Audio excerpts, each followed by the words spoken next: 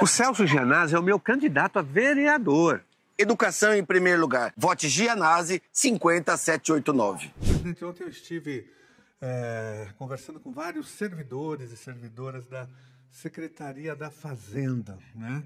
E eles estão extremamente preocupados com o não pagamento da bonificação de resultados, o famoso bônus, né, que é estipulado por lei estadual, que foi aprovada, inclusive, aqui dentro desse plenário. Me refiro aqui à Lei 1361 de 2021, que estabelece essa bonificação de resultados para vários segmentos do funcionalismo público estadual. E até agora, a Secretaria da Fazenda não pagou a bonificação para os seus servidores. Nós já vamos entrar num período de final de ano, senhor presidente.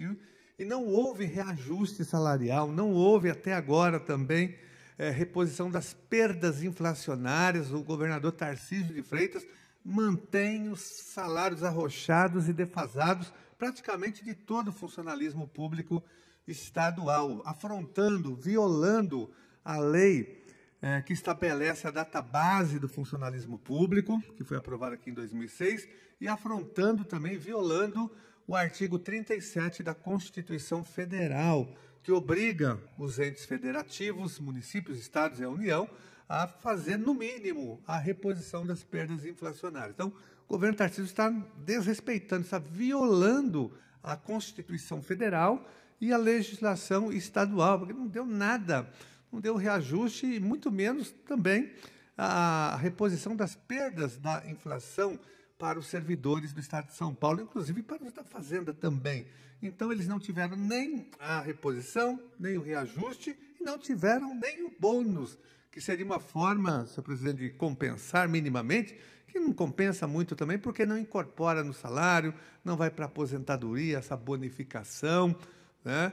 Mas nem isso o governo está pagando para os servidores e servidoras da Secretaria da Fazenda, que estão na mesma situação do funcionalismo público estadual. Então, faço aqui, senhor presidente, aqui um apelo e uma exigência para que a Secretaria da Fazenda crie as condições e faça o pagamento, porque não é falta de dinheiro. Nós acompanhamos aqui a arrecadação, nós acompanhamos a execução orçamentária. São Paulo tem dinheiro no cofre, São Paulo tem condições de dar um reajuste salarial para todos os servidores, pagar a bonificação para todos os servidores, mas, infelizmente, não é isso que tem acontecido. O secretário da Fazenda até agora não acenou com a bonificação, não tem data, nós já estamos entrando praticamente, como eu disse, no final do ano, logo daqui a uns dias, no dia 30 vai chegar a lei orçamentária, a gente vai começar a debater a lei orçamentária para 2025, o ano vai se encerrar, e os servidores da Fazenda não tiveram até agora, nem reposição das perdas inflacionárias, nem reajuste e nem a bonificação de resultados, senhor presidente. Então, fica aqui o nosso apelo e a nossa exigência. Não é falta de recurso. Recurso tem, repito mais uma vez, senhor presidente.